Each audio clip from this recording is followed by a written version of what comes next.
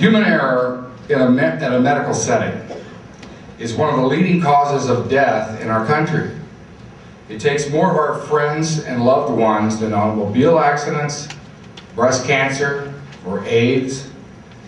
Yet because these avoidable tragedies, they happen one by one, they happen over an extended period of time, and they happen over a large, disconnected geographic area, the general public remains benignly ignorant of its pervasiveness. I know if I make a mistake in my line of work, we have take two. That's what we call take two. You know, a mistake by a healthcare professional that could kill somebody. As I said before, deaths due to medical errors, they happen one case at a time. And so they tend to slip under the public radar, unless you're a celebrity. So, and in fact, if they were reported at all, they quickly fade away, just another faceless statistic, save for the friends and families who mourn their loved ones. But I'm sure we can all feel the dramatic weight of this silent tragedy. If these 100,000 plus souls were the passengers of doomed airplanes, that would be the equivalent of one commercial airline crash every day of every year. And who could stand for that?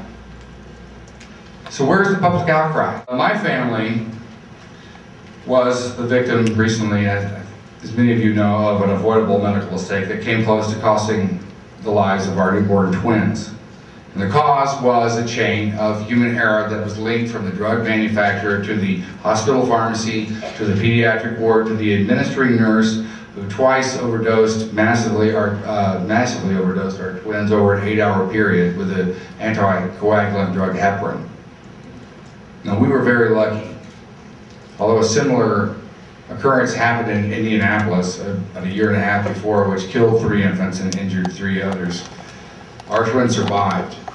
And since that horrific time, we have heard from so many friends and strangers alike who come up to us and tell us their story. People who have been or know someone that has been the victim of a tragic medical mistake.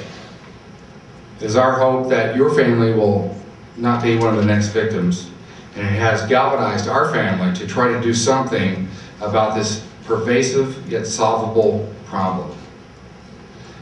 The first step is an informed public that demands public accountability.